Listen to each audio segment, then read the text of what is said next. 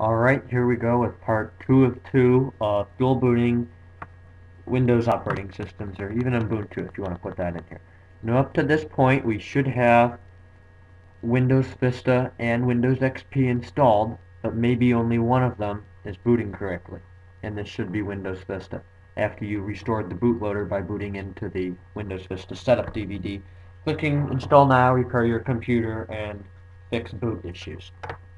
So now we need to open the software that we just downloaded a few minutes ago and install and well set up the bootloader so it recognizes that there's two operating systems installed, and then it needs to give you the choice of which one do you want to boot into and use. So double click the shortcut on your desktop. There we go, and then on the left go over to add or remove entries. It's the third one down. Now you see in here is Windows Vista. Well, yeah, that's what you're in. Don't delete that. Down at the bottom, you'll see Windows, Linux, Mac, and NeoGrub, and then some little yellow box. I have no idea what that is.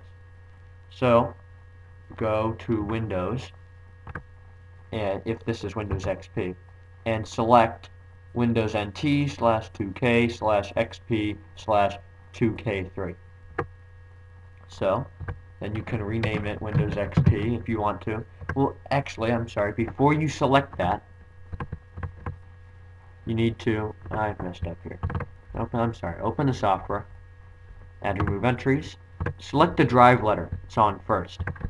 Well, I put my Windows XP on drive E. You can see that. So first thing you do, I'm going to select drive E. Call it Windows XP, and then tell it that it is Windows XP, and then add entry. Now obviously I have not actually installed the operating system on there, so I'm going to get this error. You won't. I'm not going to install Windows XP, but you already have on the second partition, or Windows 2000 or Ubuntu or whatever you've installed. So you will not get that error, but I'm just going to click OK. Now, anyways, it still added it up there. So now this is the screen you should have after you see your BIOS of HP or Dell or Acer or eMachine or whatever kind of computer you have or built yourself. You'll have these two options, Microsoft Windows Vista and Microsoft Windows XP. You can move XP to the top, move it down to the bottom, delete Windows XP, whatever you want to do with your bootloader. Now you're not done. Don't click close and have it go away. You need to click save. I'm not actually going to do that because I don't want a faulty bootloader. So then you click save, and then I believe you get a message saying, are you sure you want to save? Well, yes, that's why I clicked it, so click OK.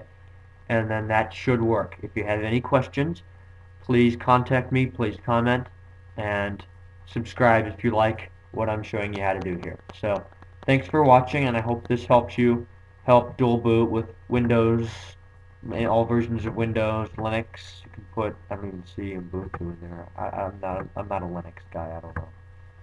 So, anyways, thanks for watching, and I will be making more videos soon. So, see you later.